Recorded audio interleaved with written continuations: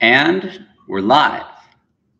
Happy Wednesday, and welcome back to Whiteboard Wednesday, where we go over your deals and your questions in real time. As people start to drop in, feel free to put your comments in the live chat, and we will go over your questions. Now, I am going through a couple questions that we've got on the YouTube channel, and the first one has to do with creative financing. What kind of attorney do you use to put together these seller finance deals? Well, first things first. Oh, hello, Dividend Dave. You need a competent real estate attorney that not only has been in the business for a while, but owns the type of real estate that you want to own. It's so important that you work with A players. You can't be working with the C team in this game. So you need to be working with people that, number one, have been in the business for a little bit. It's fun to give new people a shot, but when you're doing your legal docs, you need competent people. So work with people that have been in the game, and then work with people that own the type of real estate you want to own and have done the type of deals you want to do. My attorney works out of Olympia. She is baller, and she's been in the real estate game for a long time, done a lot of private notes, and they own a note servicing company. She knows a thing or two about a thing or two in the real estate game. Hey, we got some more people joining in. We got Jungle Strut, Thinking AI. Hey, everybody. It's good to see you. If you've got some questions for this week, feel free to drop them down below. We were just in Texas. Ramiro Cardenas asked, were you in San Antonio? No, we were in Dallas. So this was the Dallas-Fort Worth area. We were speaking at Michael Blanc's event. And Michael Blanc is a syndicator. He's got a little over 2,000 doors, been playing the game for a while. And so they invited us to come speak down there, talk about how we play the game a little bit less conventionally. And so we did that, but we were not in San Antonio. From Thinking AI, how do you finance down payments? Chatted with some private lenders, and they said they don't want to be in second lien in a seller property. All right, so financing down payments is with private money, and private money just comes from private individuals. It comes from people. So as you build these connections up, you map out their circle drill, you start building rapport, and you understand where people want to go. You line up an opportunity where they would be highly interested, and it would move their pieces forward. Now, you can finance it as debt, or you can finance it as equity. Equity does cost you more in the long run as a standard. However, the way we've done it is we have done second lien. If they're not willing to do second lien as a lender, you could look at taking them on as an equity partner with a fixed buyout agreement in your operating agreement. So you have this thing called an OA. It's an operating agreement when you're buying real estate in an LLC. What we do, if we take on an equity partner, we're in essence financing the down payment because they're bringing the money. We're giving them a little bit of equity, and we have a fixed buyout agreement to where we can write them a check in the future for X amount. It's fixed. And then they have to give their equity back. So it's similar to a loan, but they're backed by ownership in the asset. Gavin Miller, what is a syndicator? Well, a syndicator is the person who runs the whole syndication. And what a syndication is you have an asset you want to buy. Let's say that this is a building. And to buy it, you need to put 30% down. So this is the part that you need to get from people, and the rest is from a bank. The 30% is going to come from a crowdsourced fund. So basically, you're going to go out to the public, you're going to get all your filings, and then you're going to start marketing to either friends and family, or if you file for the right type of syndication, then you can just market on social media. There's different types of funds, different regulations for all of them. And so that's where we talked about that first question. Where do you find a good attorney? You need to find someone who's been in the game, in that case, familiar with the SEC regs. And it's a completely different animal. There's a reason we don't play that game.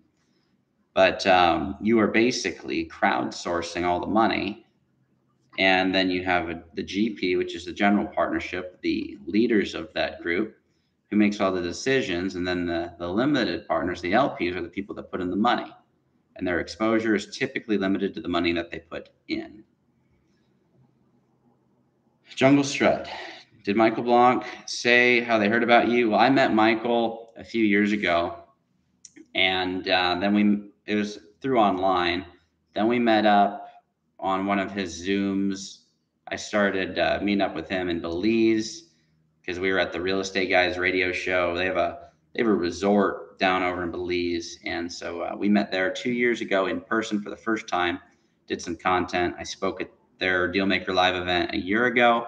And then I just spoke at it with Christian, first time we did something like that together here in Dallas, Fort Worth. But we've known about each other for a little while. From Booker, best ways to estimate closing costs for seller finance deals. Well, they're not a lot. You got to do the logic test. And the logic test, you got to just play out what costs you're actually going to have. What fees are you going to have? When you do conventional financing, there's not just fees, but there's a fee, meaning that the lender is going to charge a fee to give you a fee because they think it takes time to charge you fees. So they're going to find every way to nickel and dime you. Seller financing, that's not the case.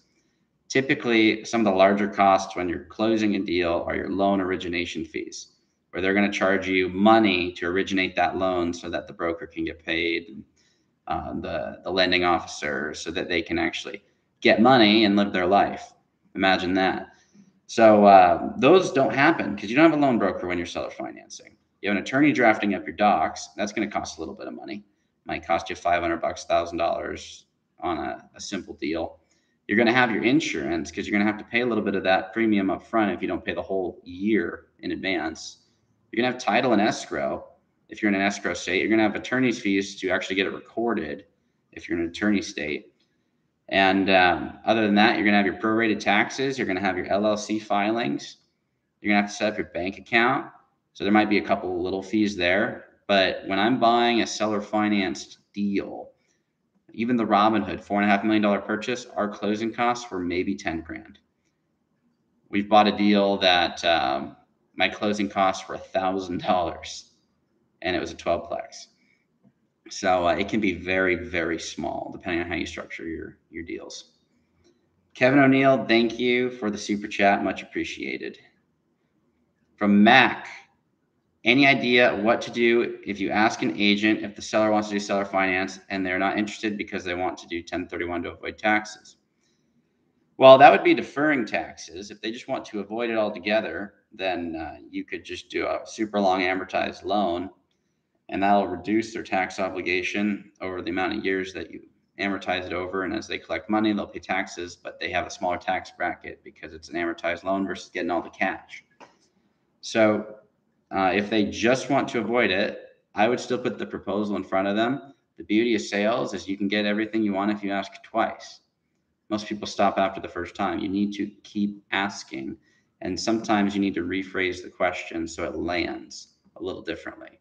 It's one thing to get your point across, but it's another thing to get it to be received. And some people are not receiving information the way that you share it. So it's best to take a step back, rephrase it, and then ask that question one more time. How was Texas? Did you miss me not being there? Well, you need to go hang out, Dividend Dave. But Texas was great. It was very warm. I'm trying to get a tan one day at a time. These Whiteboard Wednesdays will be less white and there'll be more tan. But no, I'm trying my best. But no, it was a lot of fun. We played cornhole, got to go check out the stockyards, got to do our presentation. It was just a lot of fun. From Jungle, thank you for the super chat. How did you raise money for the rehab costs on your $4 million deal? So the $4.5 million deal was the Robinhood Village Resort. It was, you can check that out, robinhoodvillageresort.com. And that one we bought with zero money out of pocket. The way that we did the rehab on that is out of cash flow. What we do whenever we buy real estate is we get a physical property inspection. We want to get the physical condition of the asset.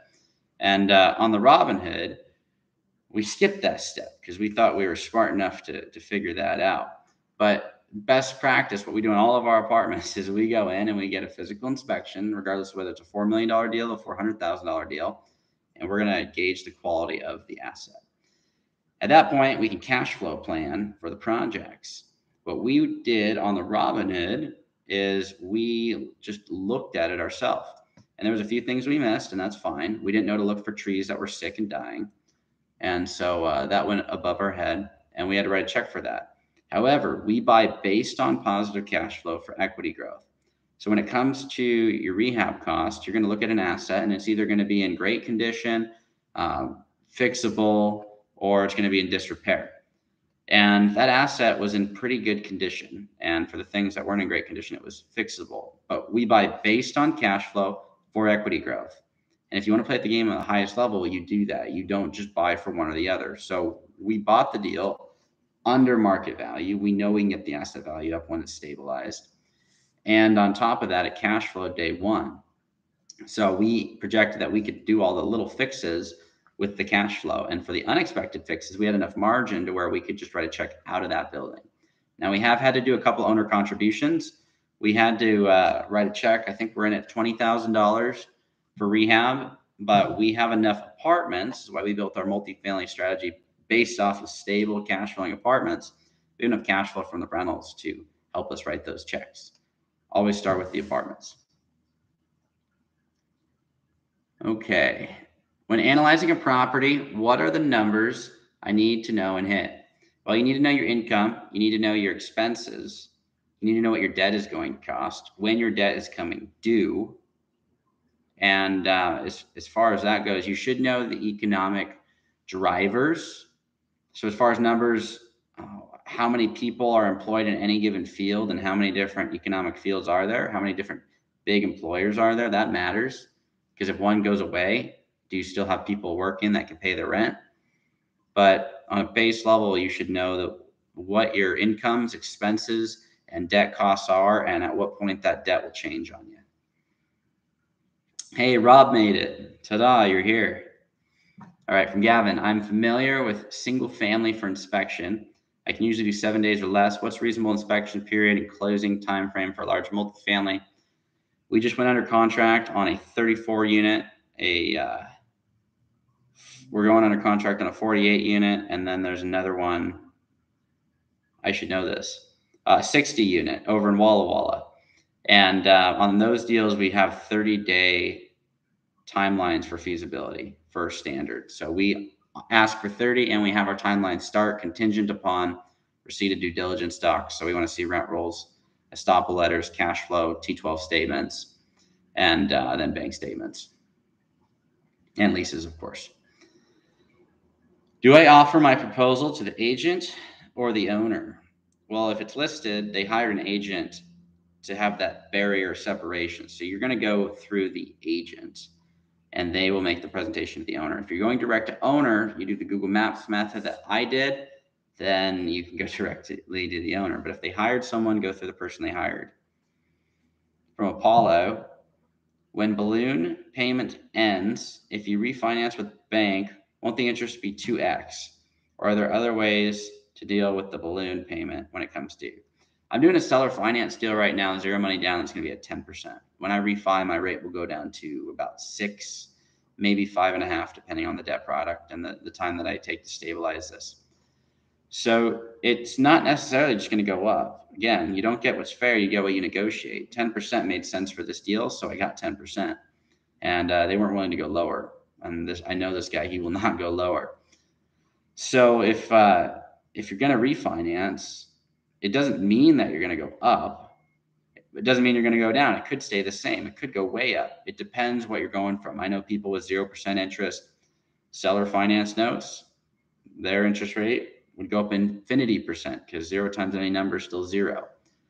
So it's not an exact ratio there. What are the most common things to increase the value of a property besides increasing NOI? So you can increase the NOI or you can decrease the cap rate. Those are your two options. The cap rate is your multiplier, and your net operating income is the unit that gets multiplied. So if you increase the dividends of an asset, the net dividends that an investor would get, they can pay more and get the same return that you did when you bought it. So increasing the net dividends, the NOI, that's the cash flow you'd have if you owned it in cash. That will increase the asset value because someone else can come in, pay more for it, and get the same return that you did. If you decrease the cap rate, we'll talk about how to do that in a minute. That means that people will expect a lower return when they pay for it. And if you get a lower return, it means you paid more for the asset. So that will actually drive the asset value up. If you want to do that, you need to increase the stability of the asset. And as far as increasing stability, that could be increasing the quality It could be fixing up the neighborhood. If you buy the whole neighborhood and fix it all up, we've worked on doing that before.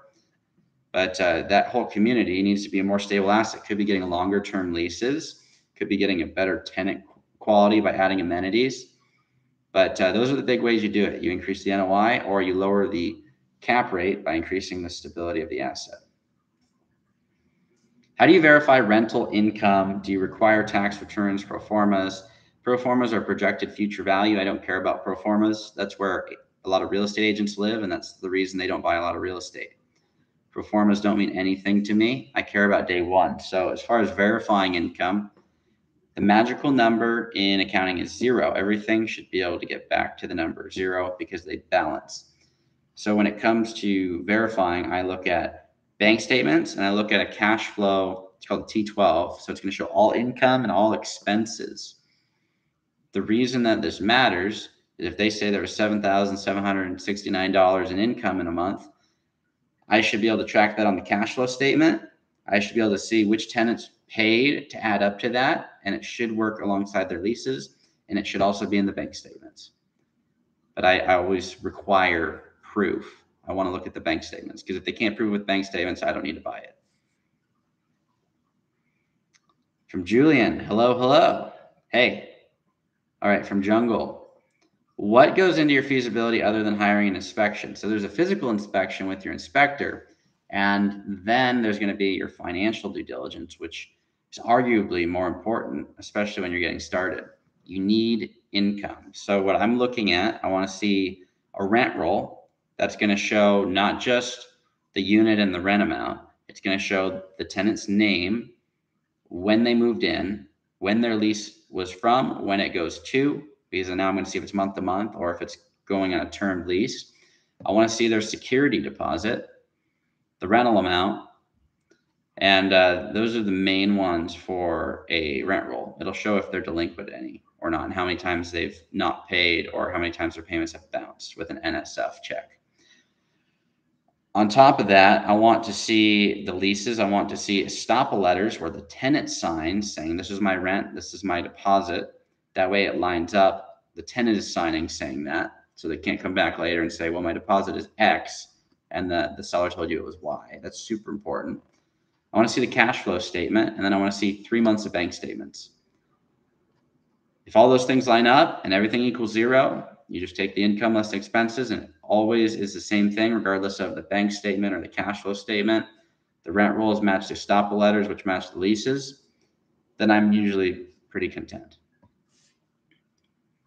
Are you going to Grant Cardone's December Real Estate Networking Summit?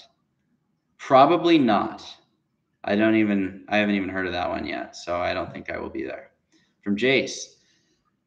Cody, do you ever use subject to finance strategy? If yes, how did you find a real estate attorney who's creative finance friendly? Subject to is a poor business model. It is a strategy to buy real estate. However, if you just focus on that, you will buy very, very little. We did a subject to clause on the Robinhood for one of the cabins. One of the cabins had underlying debt on it. So we did a seller finance note for a portion, the large portion, which actually conveyed title. We did a real estate contract, which gave us equitable title, and the seller retained legal title on one of the cabins, which had a subject to clause so they could keep their mortgage in place. Lots of ways to play the game, but we always advise you don't just build your strategy or build your business off of one of those strategies, because that'll keep you thinking small. As far as finding the real estate attorney we got introduced to by the owner of the resort, the prior ownership, and she is actually really awesome at what she does. She's been in the game for a long time, knows what she's doing, and she helps us on a lot of our creative plays today. But again, people that own real estate know people that own real estate, and people that have been playing the game for a while have the connections that you probably want. Also, we've got 17 people in the chat and 4 likes. If you would help us out with that ratio, that would be phenomenal. That does help our channel. What's the oldest building you would purchase? Well, I have 2 questions. How do I buy it? And how do I never lose it? So if you're going to go into it, even if it was built in 1910 or 1900, If it was newly renovated 10 years ago, 20 years ago, then I don't care that it was built in the early 1900s. It's very deal specific, and that is up to you. But I would buy something in the early 1900s all day long. I have a lot of stuff from the 50s. I've got some stuff from the 90s, from the early 2000s. I love it all equally. I'm Luigi, said, hey, how's it going? It's going well. Good to see you. From Rob, when negotiating a balloon at X number of years in the future, are you basing X on an expected future interest rate, or is it a time window which you expect to reduce the debt? So it is definitely not predicting an interest rate. That would be a good way to build a business that fails. There's 5 metrics in real estate.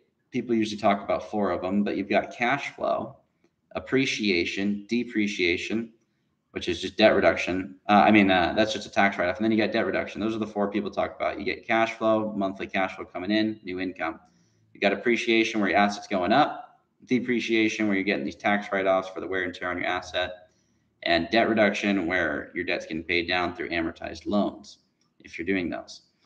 The 5th one, which is what we're going to talk about for this question, is debt devaluation. Every day the government prints more money. And when you add new supply, it devalues the current supply. So the thought process is, I am taking calculated bets with other people's money, aka debt, against the government's ability to manage money effectively. And so that is what Chris and I do.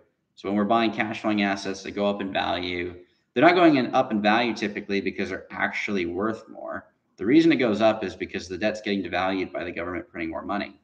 And when they print more money, that devalues the debt that we have on the asset, because the NOI artificially goes up because there's more money supply. So the rents do go up over time because of that. It's not because they're actually worth more. There's just more money out there. So the rents go up, which boosts the NOI, which boosts the value, but the debt stayed the same or it went down. So if you're amortizing it, it went down a little bit. But either way, that debt stack is worth less. The payments are identical and the new net income is higher. So your cash flow goes up. So we do 10, 15, 20, 30 years because I know for a fact the government will abuse their ability to effectively manage money by printing more of it to bail them out of their own problems, which in turn bails out everybody that has debt. It's the reason they do it. So that's the reason we borrow, and that's the reason we say long-term fixed rate mortgages, because your NOI will just go up if you're buying in growing areas. I'm not just saying growing areas just because they're growing, but just because they're not dying. They're either expanding or contracting. So I don't want to buy in a ghost town, but as long as the area you're buying in is here in 20, 30 years, there will be a lot more money in circulation. And as long as there's people living there, you will get all that extra money. Does the Robin Hood Resort have a game room? Yes, it does. And we had a poker night there the other night when we did our last event. But yes, it absolutely has a game room, and it's got a little bar area. Oh yeah, Rob said, yes, Dave, it's called the water. Yes, you can also play games in the water. What are some property value or some property improvements that can increase value the most? Does covered parking help? I don't have any assets with covered parking. I don't think, well, I do. I have some assets. I've got a handful of them that have garages, which are definitely a plus. But I found most people just use garages as storage. So I don't know how much I could actually attribute to that as value. But when it comes to increasing value, redoing the exteriors is huge. What I've found, we did the 38plex. We started redoing the interiors first. We kept the outside ugly because that kept our property taxes down, which helped us on the cash flow front. And then when we got the insides nicer, got them rented out to where we had more cash flow, we decked out the exterior with a 6-figure remodel, multiple 6-figure remodel. We did that on a refinance. And that will lower our cap rate because the asset quality went up significantly. We're fixing the landscaping. We took concrete block buildings to really nice siding, redid the windows, did security, redid all the trim, the paint, the doors. So we just increased the quality of the asset overall, which is lowering our cap rate and increasing our asset value. But we always start by doing the interiors first, and then we'll do the exteriors second. Have you ever done a deal where you did not work with a real estate lawyer? No, not really, because you're going to need an attorney to draft up your promissory note and your deed of trust. Do not use boilerplate templates on the internet. That is a poor business model. Google is not your lawyer. Neither am I, but Google is not your lawyer. So don't use the boilerplate docs. Use a competent attorney every single time. That's what we do. Do you have to sign an NDA to view all the income and expense documents? I never sign NDAs, ever. And I just leave it at that. I don't sign them. From Mohammed, how much harder is it to get a creative finance deal on a newly listed property? I wouldn't say it's that much harder. Brokers want to get paid. If you show them a quick path to get them money in their pocket, they will absolutely do it. You just have to keep it simple. There was a deal that got listed in Union next to our resort, and we bought the resort and it got listed, and then we bought the property about a month later. But I called them up. It was listed with conventional cash out. And I just said, hey, would you hold the contract? They said, no, we have debt. And then they called me back and said, you know what, we're just going to pay it off. You never know what position that they are in. They may just be affluent enough to write a check and get out of the property. So you just have to ask the question and keep it simple. Did you meet Christian at 10X Growth Conference? We started building our connection, our relationship on the business level at 10X. However, we worked in the same office building in a little area in Tacoma prior to that. We ended up going to the growth conference together, and then that's where we started working together. Is it possible for a seller who owner financed a property to a buyer to still benefit from yearly depreciation of the asset? I don't think so. I don't think I'm qualified to really answer that question because I'm not a tax person. However, if they're not the owner, then they're probably, just logic test, probably not getting the write-offs an owner would. They're not going to receive all their money up front, so they're not going to have a cap gains on everything, potentially. However, for the actual depreciation, I don't see why they would get that. That'd be a really good question for your CPA. For my Apple ID, I'll give you a like if you can explain the difference between pre-stabilized and stabilized. Absolutely. Appreciate that. I will take the like. When you're going to stabilization, that is stage number 2 in our business cycle. You have build phase, stabilization, optimization, and debt hammer, where you actually pay off all your loans. Imagine that. That's against the grain. When you're building your organization, your company, you're buying up everything that fits your criteria. That is pre-stabilization. Stabilization just means you have consistency. You have consistent income, consistent expenses, and you may still have some capital expenditures you got to do in the future, but everything is just ordinary income and expenses. There's nothing out of the ordinary. Optimization, you've gone to highest and best use. You've eliminated the capital expenditures by knocking them out, and you've got the highest rents with the lowest expenses.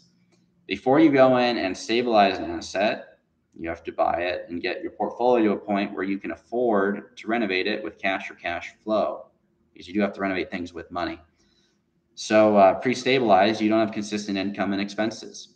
You're still figuring out that you don't really know yet what all the expenses are going to be. In theory, you know, because they gave you a spreadsheet, but you bought it, you have to prove it for yourself. Expenses are going to go up with taxes, insurance, utilities. So you're going to get a gist of everything that's going on. At that point, when that is stabilized, it's going to take about 18 months on a multifamily asset to get it truly stabilized, is what we found. If you're doing a flip project where you're going in and doing a bunch of renos, within 18 months, you should be able to have a fully stabilized asset with consistent income and consistent expenses. Does a purchase have to be a value add? Absolutely not. How do you buy it? How do you never lose it are the criteria that we care about. How do you buy it? You line up your deal, your debt, and then your equity down, which could also be another form of debt. And then when it comes to never losing it, long-term fixed rate debt, cash flow, and margin. Now we say, how do you never lose it? There's no guarantee in investing, but the way that in an ideal situation, you're not losing your real estate. And the best way to manage that is long-term fixed rate debt or no debt, but that's not realistic for most people. Cash flow and margin. You control your variables, and you have extra margin above and beyond your mortgage. We've bought turnkey deals where the rents couldn't go up, but it added cash flow to our universe. It's hard to go broke if you have long-term fixed rate debt and you just keep adding extra cash flow to your bank account every single month. My biggest difficulty is approaching the agents with the creative finance deal. Any tips? Keep it simple. When I make the pitch, I'm not asking, are you guys open to terms? Are you open to creatively financing this? That is not the way you do that. That screams, I don't have any money. And it's okay if you don't have any money, but it's not okay to sound like you don't have any money, because then they're not going to want to work with you. So the way that I ask when I ask, which is at the end of the conversation, is would they be open to holding a contract? And then I zip it. Less is more. Don't try and justify your pitch. That makes you a weak negotiator. Just ask the question and then stop talking. Did you say update interiors first and keep exterior the same to keep assessment low? That is what I said. That's what I did on all my assets. I upgraded the interiors, so I upgraded the quality of living that my tenants would get first. I kept the outsides very ugly. I learned this from a property owner who owned a 5-plex next to me. He said, Cody, your taxes will go up if you spend 200 grand to make this nicer, but your rents won't go up right away unless you show love to the inside of these units. So what you should do is and this is just the advice I got from an owner, you should go in, make the interiors nicer. You're going to get a nicer quality tenant. It won't be the top tier yet because the exterior of the building is still ugly, but you're going to get people that will care for the units more so than when they were trashed. So you upgrade the interiors, get the rents up a little bit. After you do that, you get it stabilized.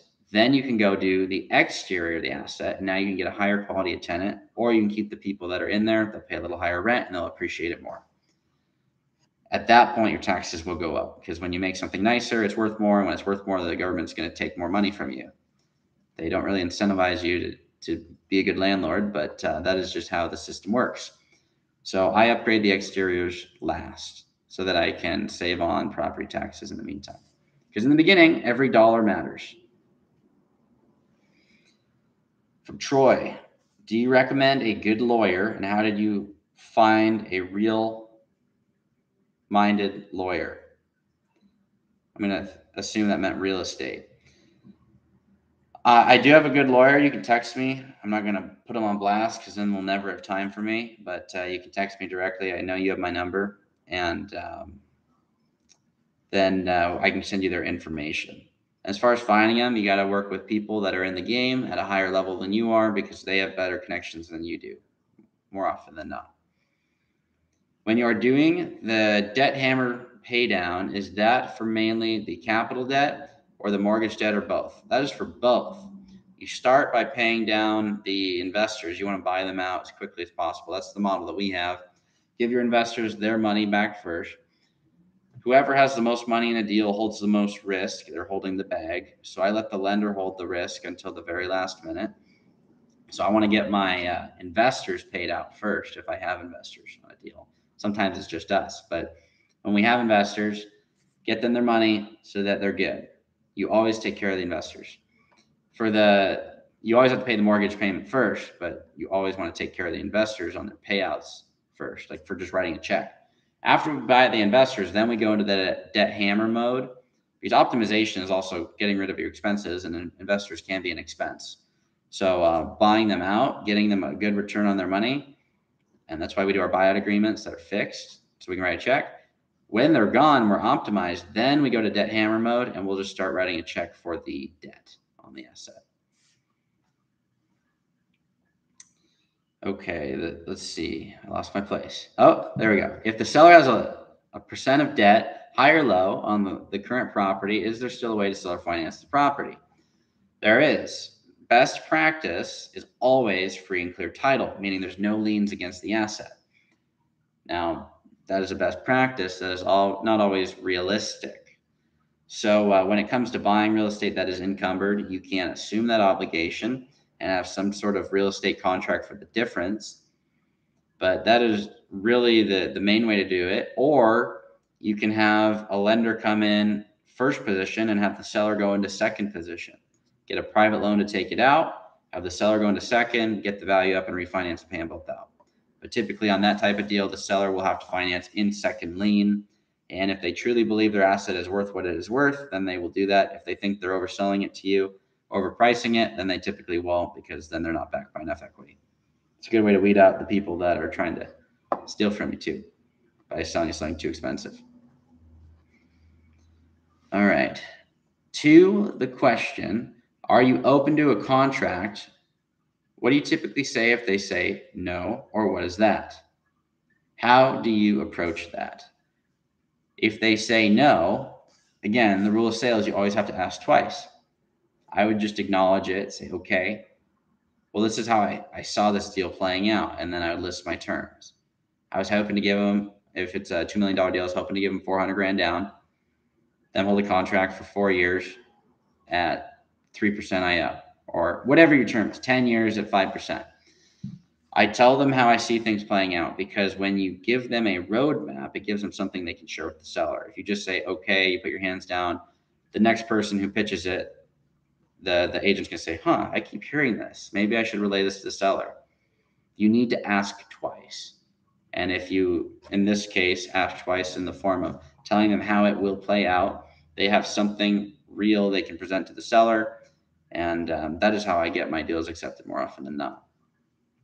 Keep pursuing it. If they say, what is that? Then again, you go through the same talk track. Well, this is what I saw playing out. You give them 400 grand.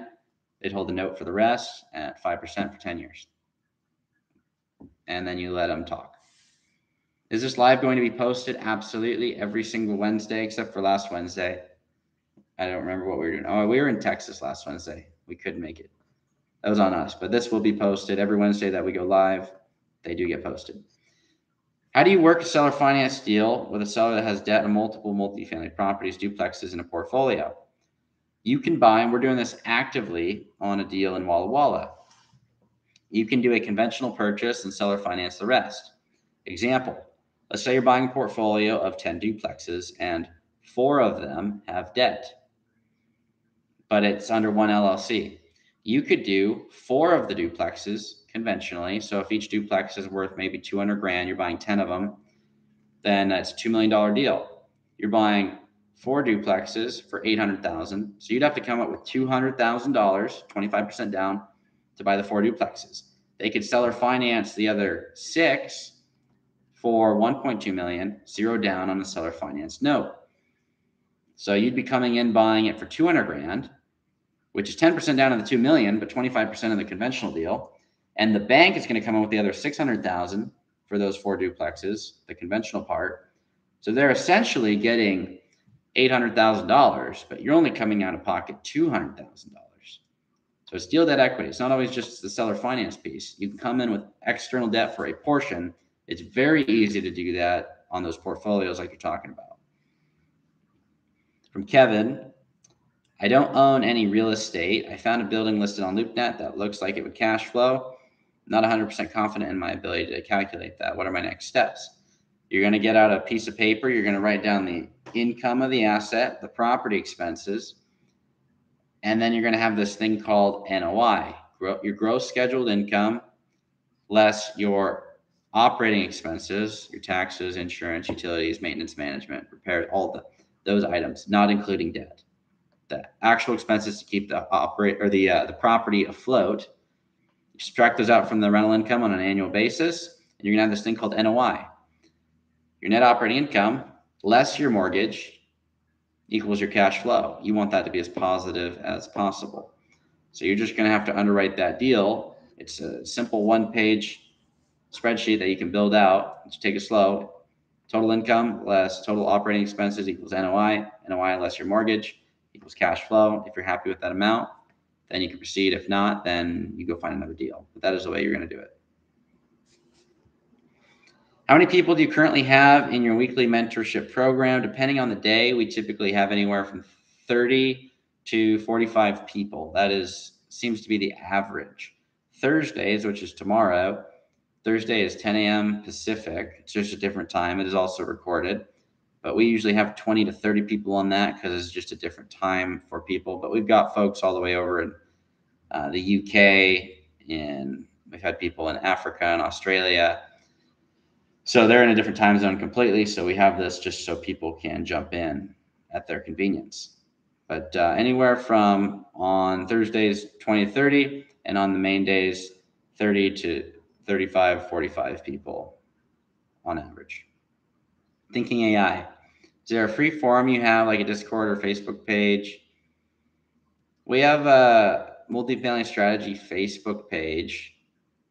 And other than that, I don't even know what a Discord is. I haven't figured that out. I'm not a very tech savvy guy, and I've never looked into it. So if you want to teach me how, maybe we could set that up.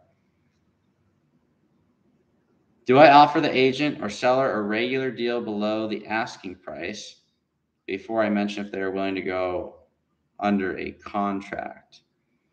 Well, you have to have your deal, your debt, and your equity lined up before you buy a piece of real estate. So if you have the deal, that's phenomenal. But before you make an offer for a price, you have to have an idea of what your debt looks like. Otherwise, you're making an uneducated offer that you probably can't close on. So I would make the proposal first of them holding a contract at specific terms, because until you know your debt cost, you don't know your cash flow. And until you know your cash flow, you have no business buying real estate, because you live and die by cash flow when it comes to running a business. How would you use the seller's equity to finance the deal? I'll give you an example. I'm doing a deal right now, 34 units, buying it in Central Washington. The seller owns it in cash. I have a hard money lender financing $1,275,000 of the purchase. I'm buying it for $1,700,000. The seller is financing $425,000. He owns it in cash. He can do whatever he wants with his equity. So he's financing the down payment as a lien against another asset. And so I get 100% financing. One's private money, one is the seller's equity. That's one way you could do it, where they finance the down payment second lien position. Another way they could do it is they could just finance the whole thing. There's no due on sale clause for their mortgage if they have no mortgage. So they can do what they want. They can write a promissory note backed by their equity, whatever they want to do. You get what you negotiate, not what is fair. So you just have to ask and put a proposal in front of people and keep it simple. Keep in mind, if you are borrowing the capital, you need to ideally make sure the cash flow can pay for the capital debt. Absolutely. You pay for debt, and you pay for people, and you pay for bills with money. If you want people working on your team, it costs money. The money does have to come from somewhere.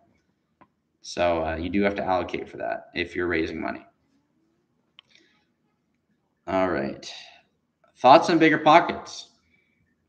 Bigger Pockets is a corporately owned company, and they're changing, but it seems like a good platform to connect with people.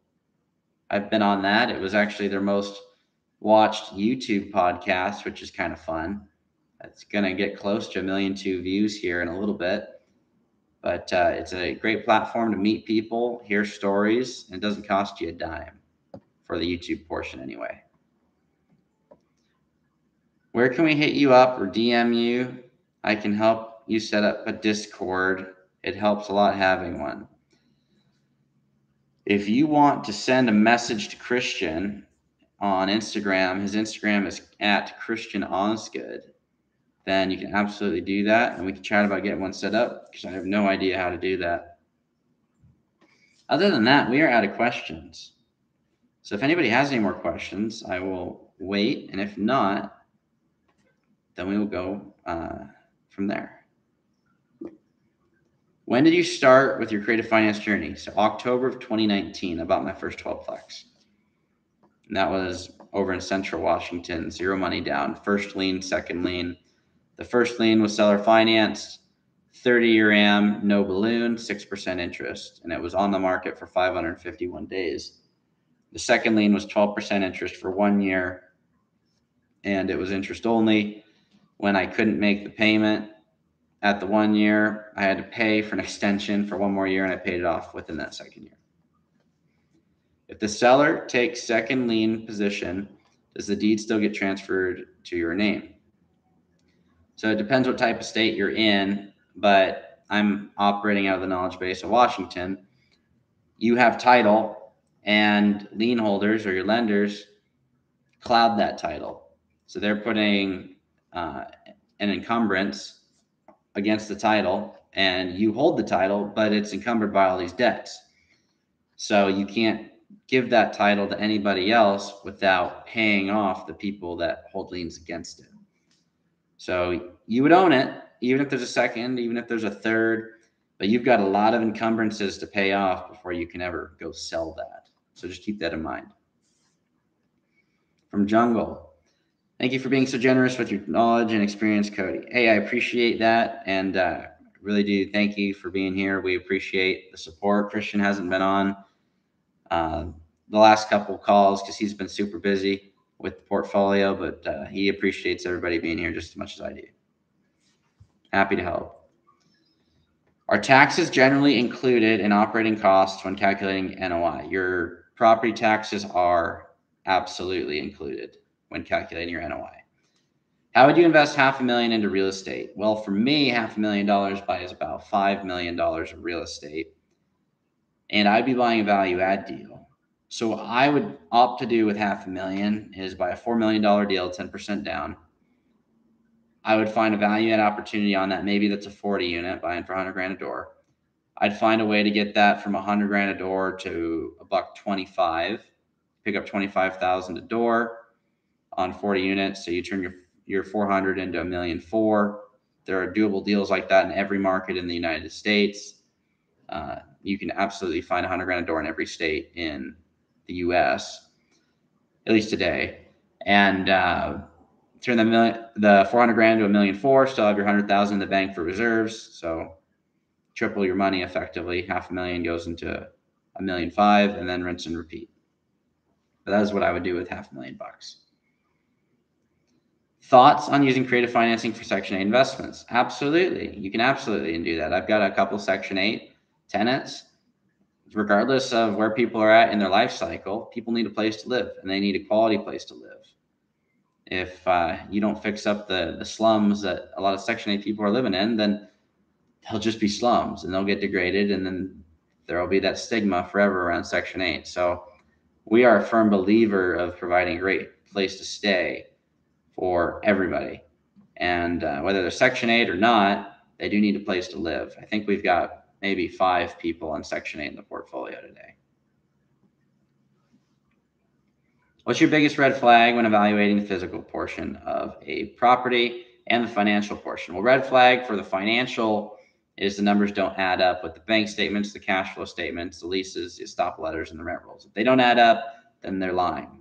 That is just a fact. It's not like they're that unorganized, they're just lying. As far as the physical portion, if there's a bunch of stuff that's been slapped together, then you can have a lot of costs in the future, which you may not be able to afford.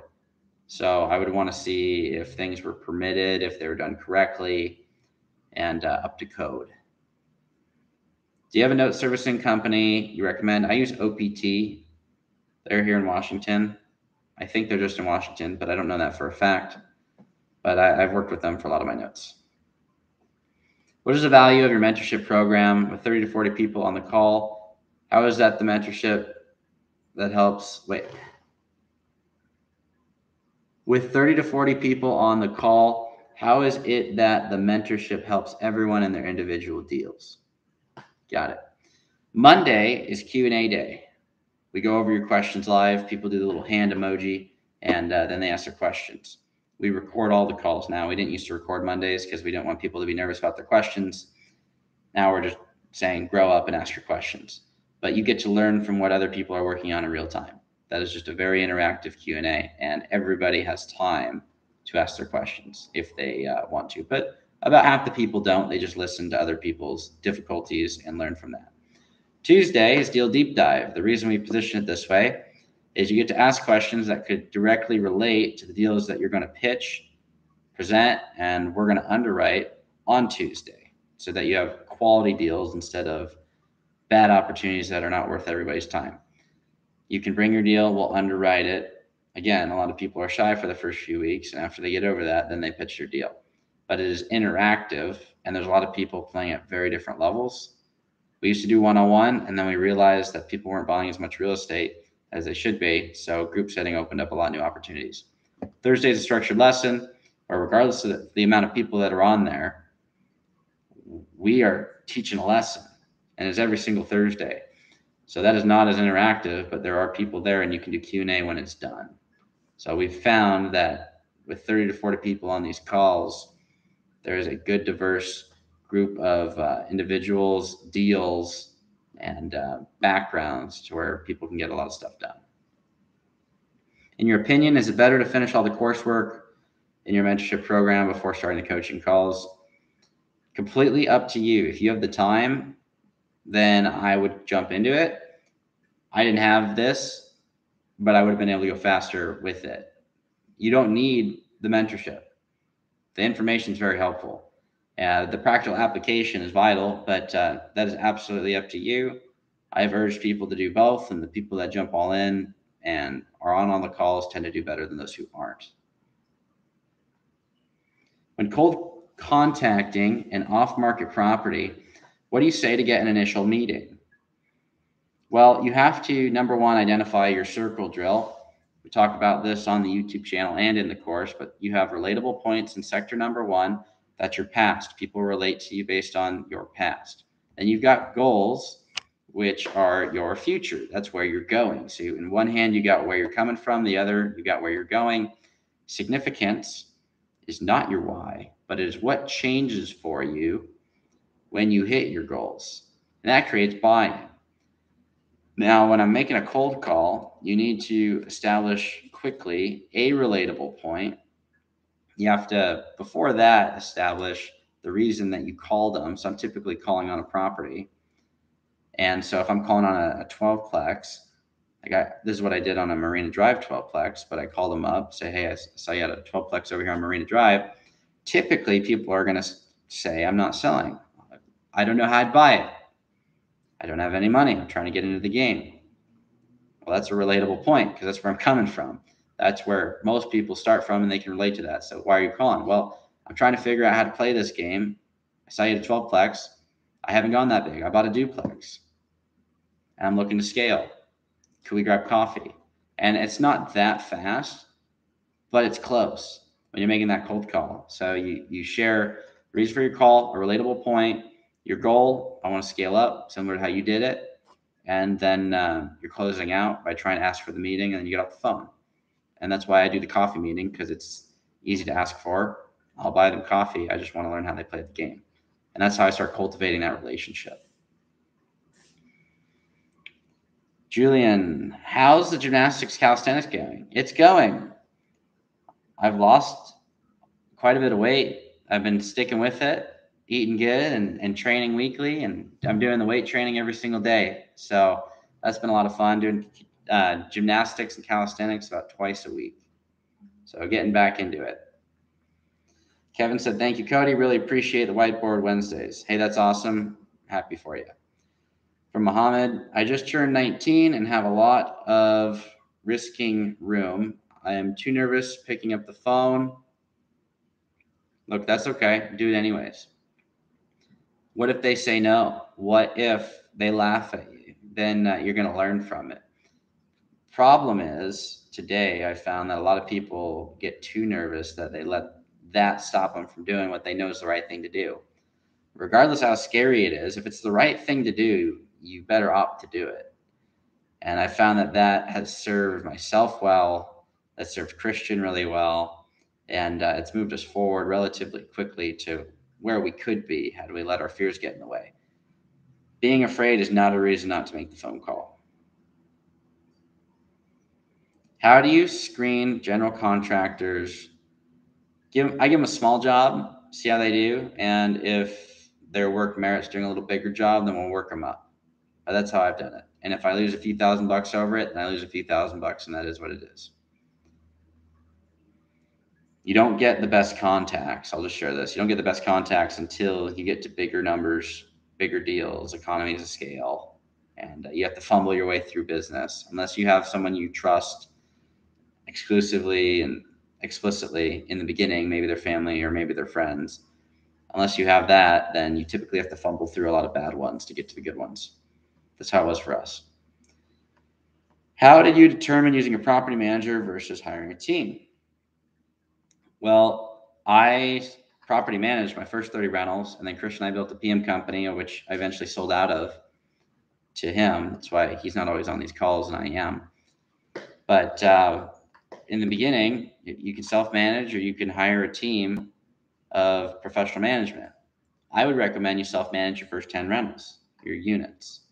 And after that, then you know what you're doing to some extent, and you can put in a professional PM. Until that point, I would self-manage. It doesn't take you as much as you think. And if you don't believe me, check out Dion's channel. Dion McNeely, he talks about financial freedom, the lazy way. And he does have a YouTube channel. And he's actually comparable size to us, but he does all his self-management with less than 2 hours a month. So he's very good at what he does. All right. To find apartment complexes that I want to target, I'm using PropStream. What are your thoughts on this? I use Google Maps. You can use PropStream. If that's free, that's great. I did not have any money for any of those softwares, so I just used Google Maps. But we have a video on how to find owners through Google Maps for free and find their contact information. That's on our page, how to find any contact owner ever. About 8.5 minutes. If PropStream works for you, that's awesome. I never knew about it, and I didn't have money for programs, so I didn't do that. Do you recommend your first investment property being out of state if you found the right property? How do you buy it? How do you never lose it? If you can answer those two questions, go for it. The problem with out of state in the beginning is typically people are not buying big enough to warrant the risk of owning it. It does not make enough money. If everything worked exactly perfectly, did you build the business you wanted to build? And most people can't say yes. If everything worked perfectly on your out-of-state single-family $40,000 rental property and you paid it off, you may make 700 bucks a month net, maybe. So you might make $8,000 a year, but $8,000 a year doesn't buy you the freedom you need.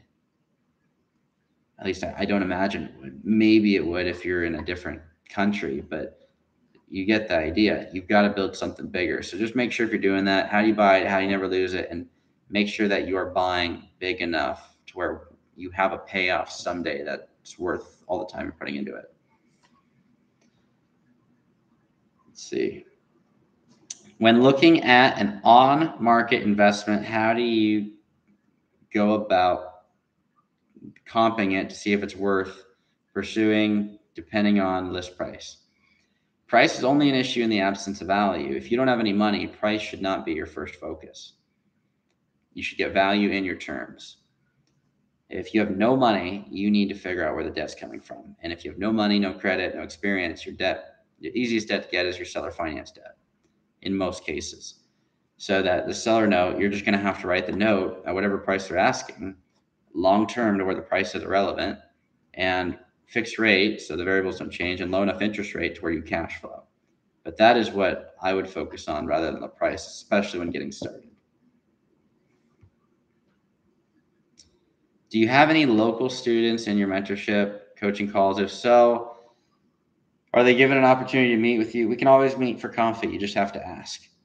We do have some people local to us, some people in Olympia, Tacoma, Renton. North of us, we've had some people in, I think it's Arlington. That's north of us. But anytime you want to grab coffee, you just got to text, ask us. From Yi, let's see. Cody, I recall you mentioned DSCR loans are the worst product. Any reason you do not like them? I mean, they're not the worst product, but they're not a good loan product. There's a lot of better options. DSCR loans just are not phenomenal products. You're going to have a higher interest rate. You can get a long-term fixed rate mortgage, but I just see better debt options that cost significantly less on an interest rate basis than a debt coverage ratio loan. How do you get around high prices for 5 units plus, like here in Central Florida, to make a cash flow? Well, there's only 4 ways to increase your cash flow. And there's two categories, and that's it. Anybody that tells you otherwise is wrong. You can optimize the real estate or you can optimize the debt. Optimizing the real estate is not a day one play, but the way that you do that is you can increase the income or you can decrease the expenses. It's the only two in that category. Then you can optimize the debt. You can borrow less money, which means you get a better price, or you put more money down, or you can borrow cheaper money, get a lower cumulative cost of capital. That could be by changing the amortization or just getting a better interest rate. But there's only so far. You can only go to zero. So you can't just ridiculously overpay for something. So you just have to do one of those four things to make your deal work. And if you can't get those four things, you move on to a new deal. What's an unexpected expense that always comes up during rehab and or ownership that affects cash flow, but newbies like myself wouldn't think to factor in? You should get your sewers scoped. You should look at your trees on site if you're buying a bigger property with some acreage. I didn't know to look for trees being sick, and we had a $15,000 tree bill at the Robin Hood, and it is what it is. But I would look for those things first, and then your typical inspection will look at the electrical and the plumbing, but make sure you're doing a sewer scope, checking out the quality of the roof, and doing good due diligence on the financials, because that'll hurt you more than anything. It's what we found, that if you don't do good due diligence on financials, you may not be collecting as much rent as you think, and then it's really hard to cash flow your mortgage. Where are you based out of? Seattle.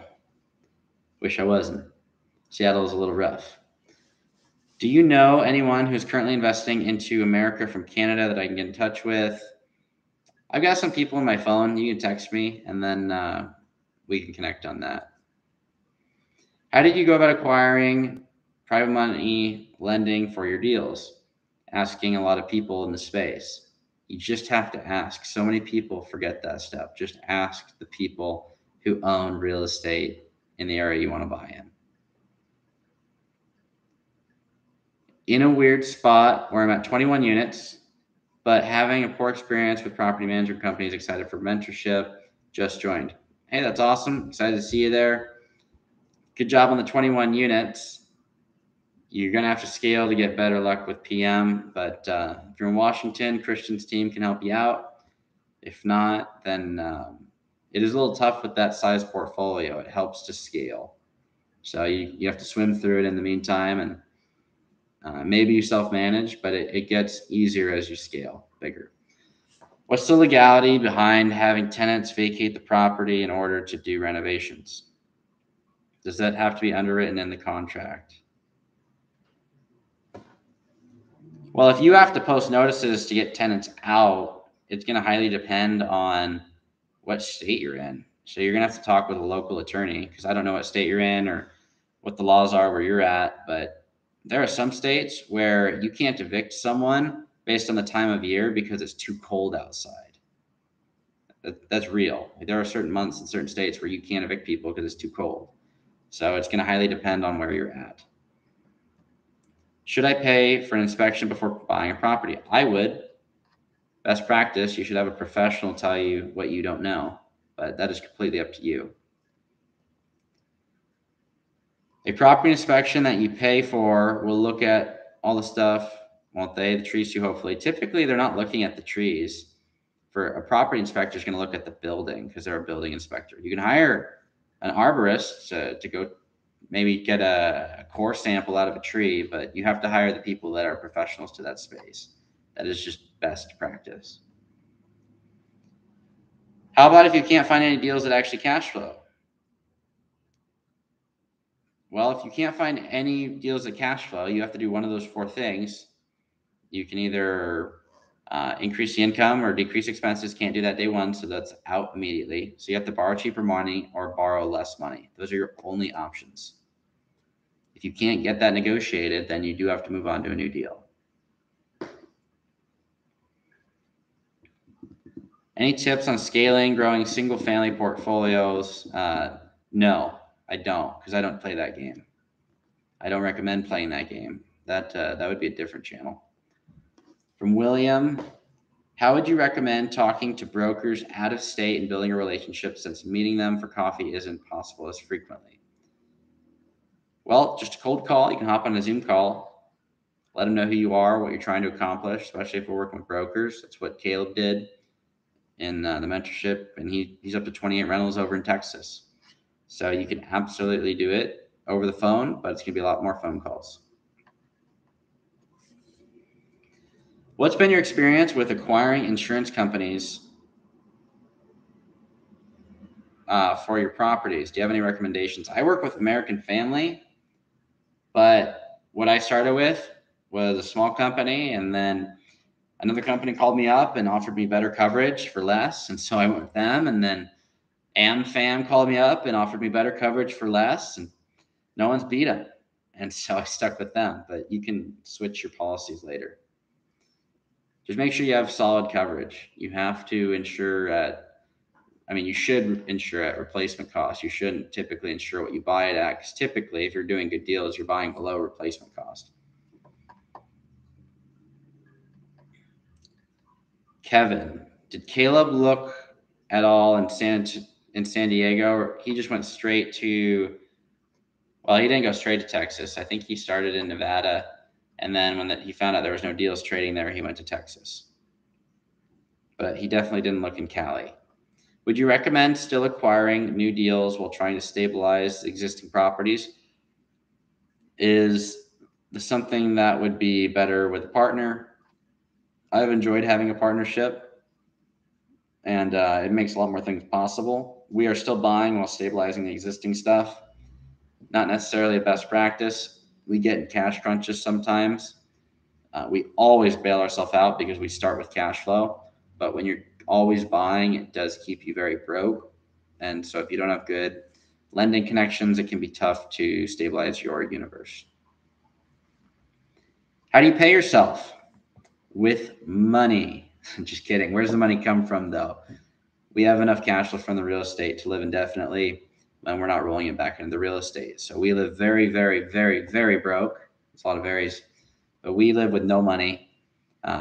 We scrape by, and then when we need cash, we'll do a little distribution out of the real estate, and then scrape by, and we need more cash to do distribution, and we will put ourselves on $10,000 a month this year out of the real estate every single month, and we spend less than half of that to live. So we being Christian and I, so we'll each get 10, and they can live on that, I can live on that, and save on that.